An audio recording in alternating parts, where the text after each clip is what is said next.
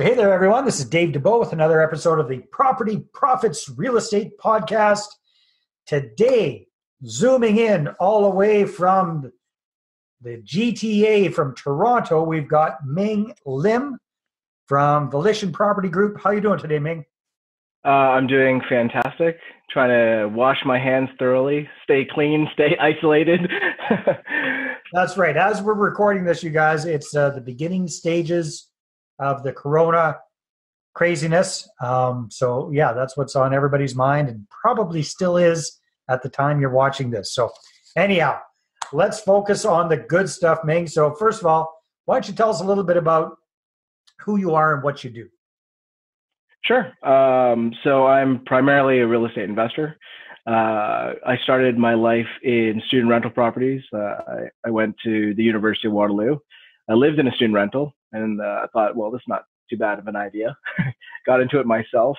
Was exposed to Rich Dad Poor Dad, and if you read that book, it's an excellent beginner book, and it got me started on the path. Then started doing multifamily in Toronto, and now primarily investing in multifamily in Toronto. Very, very cool. So yeah, that purple book has changed. I mean, out of all of the people I've interviewed on this podcast, I'd say conservatively 75% got their start or got a real kick in the butt from reading Rich Dad Poor Dad. So you're in good company there. So when you say you started off with student rentals, so were you still in university when you did your first student rental? So I was living with roommates. They were watching Oprah. They were watching, not me. They were watching Oprah. And Robert Kiyosaki was on, and Rich Dad Poor Dad came up. And I said, oh, this sounds really interesting. I picked up the book.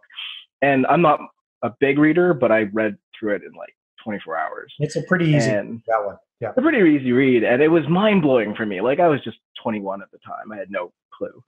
And it was a complete mind shift. And 2 weeks later, I had my first property. Wow.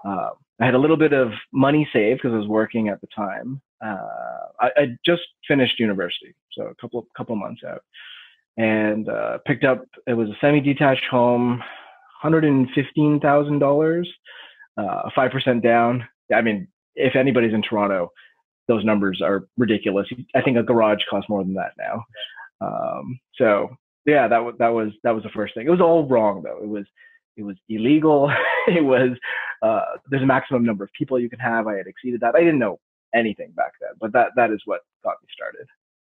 Very, very cool. So maybe we were talking a little bit offline before I pressed record here about what you and your group of companies are doing, and it's very interesting because you talk about multifamilies, and a lot of people, when they think multifamily, they're thinking a huge apartment building. They're thinking, well, okay, I can see how Ming's doing this in Toronto because, you know, he and his investor partners probably have super deep pockets and they're probably buying 50, 100, 150 unit buildings, and that's how they're able to make things cash flow.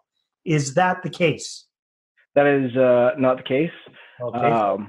So neither on the super deep pockets or on the 50 to 100 units, but I'm happy to dive into how we do it exactly. Yeah. So because I love this topic because, again, everybody assumes that markets like in Canada, markets like Toronto, markets like Vancouver, there's no way in heck you can make a single family home cash flow.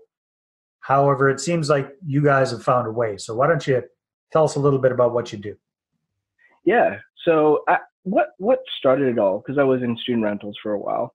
And then my business partners, you know, we're all RAIN alumni. And, you know, back in the day, RAIN was a fantastic place. And it was very much about going after cash flowing properties. So, you know, I was in Waterloo, that aligned. My partner, Matt, he went to Hamilton and he went to Edmonton to invest because great cash flow there. And then my other business partner, Sam, he started investing in Sudbury. So here we are, all Toronto boys, and we're investing all across Canada. But, you know, one of the challenges was we were so cash flow focused, we lost perspective of the real return, like the real returns of real estate. And as we became a little more sophisticated, we started looking at just, you know, not just cash on cash return, but cash on mortgage pay down and cash on appreciation. And when we start to look at it holistically, the one or two properties we had in Toronto were far exceeding the returns that we had outside. And that's when we all had individually had this light bulb moment. Why are we investing outside of our own backyard? Why don't we try to figure out a way to make it work here in Toronto? So as you alluded to, you can't just buy a house and rent it out, or a condo and rent it out and cash flow. You're going to be losing significant month to month. You'll be cash flow negative. So just to give people an idea, what, at the time that we're recording this, what is the average price of a single family home and a condo in your area in Toronto? So I think I just saw the headline that the average home price is about $950,000 now in Toronto, but I would say that is low, because that is looking at all of Toronto. So the areas that you want to invest in, that's actually quite a bit higher. So the properties that we're investing in these days are about 1.2 to 1.3 million. That's kind of for a house. For a house, yeah. Exactly. All right. So because we had these, I guess, this tenant profiles that were a little challenging. I had students, and I should back up. Students are not malicious in any way. They're just students, and taking care of the place and paying rent on time is just not on their mind, and it shouldn't be, right? Like, they're there to study. So we wanted to rent to ourselves. Like, we were young professionals, we all had jobs at the time, and we were like, who's the best tenant profile? And it was us, right? We would starve and eat instant noodles for months at a time rather than be late for rent. It's just something we would never do. Mm-hmm. So we started to take that tenant profile and work backwards from there. And it was, okay, where would we live? We were millennials at the time, right? And so where would we live? And it was, well, we need to be close to our jobs. And we would give up space to be within that kind of 25 to 30-minute commute to the downtown core where, ourselves and all our friends worked. And so that really started to shrink the areas that we were investing in, which is why I'm saying 900,000 is fine if you include all the suburbs. Yeah. But it's more like 1.2 when we start looking at the core of the city. Right. And, most people who are young professionals, they want to live in condos. About 75% of them want to live in condos, but there's 25% who are, and it's a growing number, who are interested in, I would say, neighborhoods with a little more character. So homes that have been nicely converted, they still have to be nice luxury places, but have backyards, have walkable neighborhoods, have a bit more personality. And that's the niche that we're going after. So it's a very specific targeted demographic. So what we do is we buy properties in these neighborhoods, places like Little Portugal, Little Italy, Corso Italia, along the Danforth. Homes about 1.2 to 1.3 million. And then we go through a legal conversion process. Typically, this is a legal triplex conversion. So we're buying a property as rundown as possible, not because we're trying to get major lift, but because in order for me to legalize it, I need to gut the entire house. Right. Because we're putting in soundproofing, fire retardant materials, interconnected fire alarms, HVACs for each unit. We have to do all these things anyway to legalize it. So there's no point in me keeping anything inside the house. So we go through this. What's kind of the vintage of the kind of house you're typically buying? Old to very old. They're probably about 80 plus years to about 120 plus years. Wow. Yeah, because again, it also has to do with the size of those houses, right? I mean, those are some pretty large. They have to be pretty large to be able to turn them into a triplex, I'm guessing. Exactly. So there's I think it's a development saying that moving dirt costs money, or never move dirt because you'll go bust or something like that. Okay. And that's the case for us, because if we start to have to underpin or do things to the foundation or extend properties, our price of renovation starts to escalate very quickly. So we're looking for square footage. And I guess a question which probably comes to people's mind is, why don't you just bulldoze it and put up a purpose-built triplex in its place? That's an excellent question. So, I don't know if your audience is familiar with development fees, but basically It's a fee that's levied by the city for new development. And the development charge exists if I go from nothing to triplex, because the city, the way that the laws are set up is that, we're putting up 3 units, therefore it's like a little apartment, therefore we must pay development fees. And those can be quite significant. They can kill your business case. It can be upwards of $100,000. So, if we don't have to pay them, great. And the way that we avoid it, and it's not like some fancy loophole we found here, is a stepped process. Because the city had always intended development fees to be for if you're putting up 200 units in a condo, then you are impacting the infrastructure significantly at that point. But we take a stepped approach. So we first do it as a duplex. You can do most duplex renovations as of right, which means you don't need to go through committee of adjustments or things like that.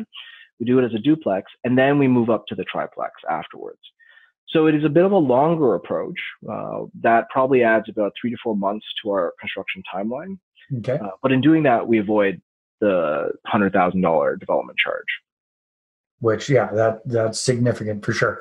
All right. So just to recap, you're finding pretty large single-family homes in these ideal neighborhoods close to the city center within a 20, 30-minute commute to downtown.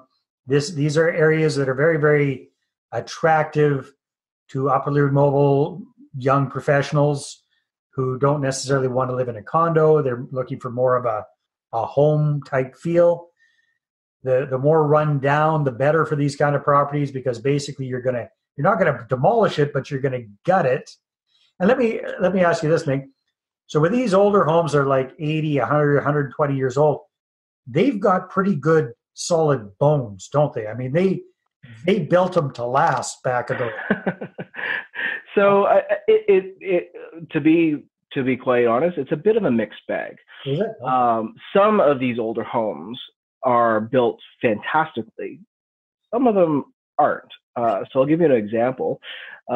We are doing a conversion right now for one of our clients, and this home was actually a stable at one point.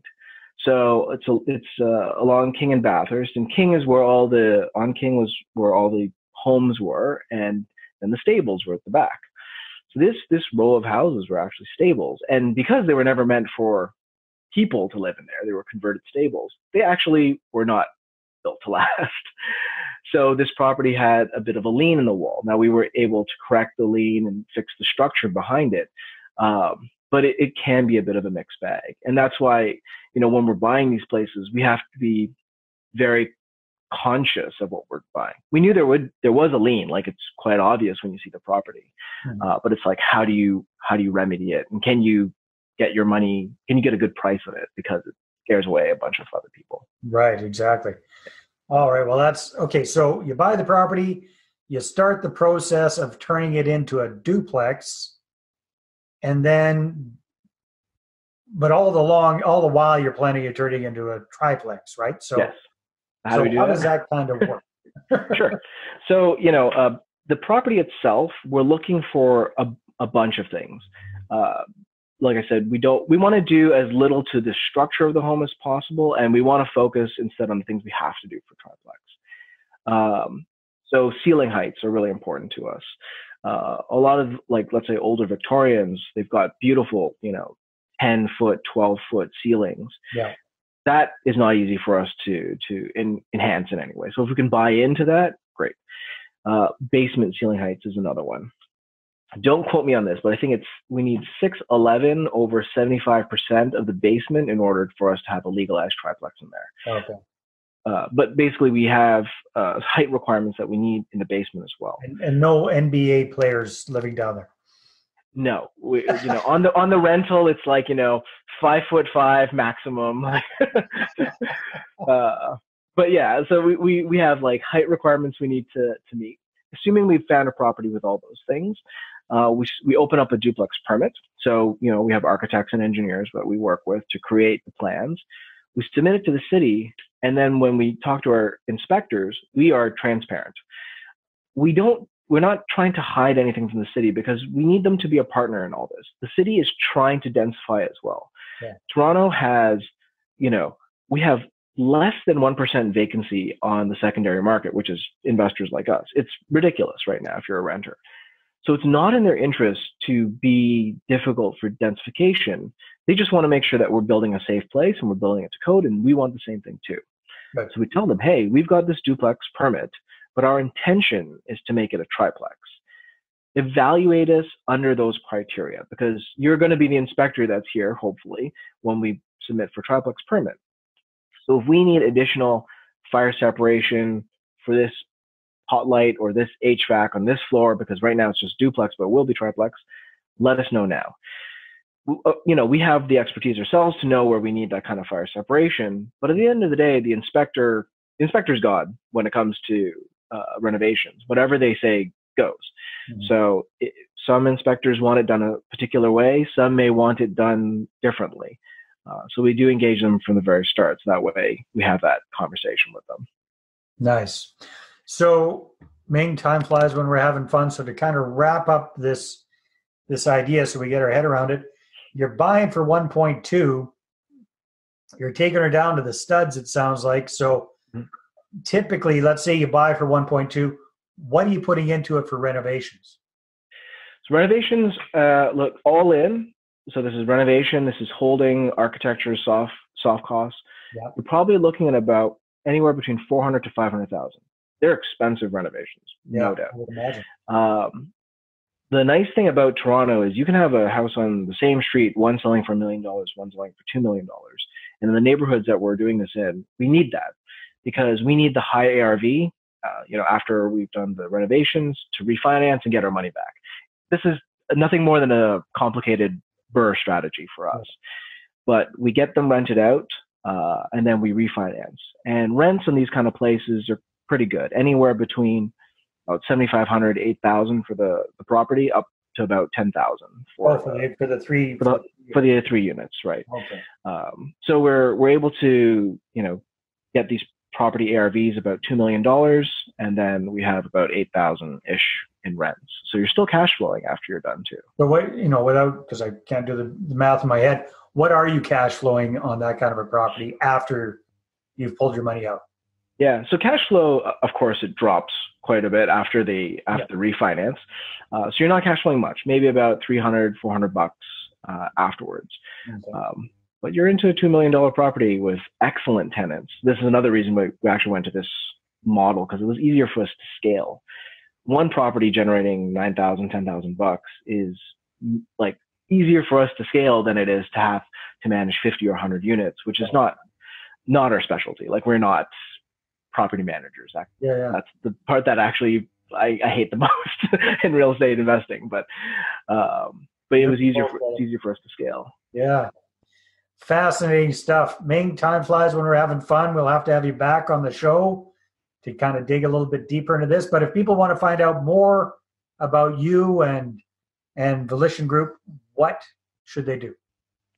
So best thing, you can check out our website. So it's www.volition, that's VOLITION, prop.com.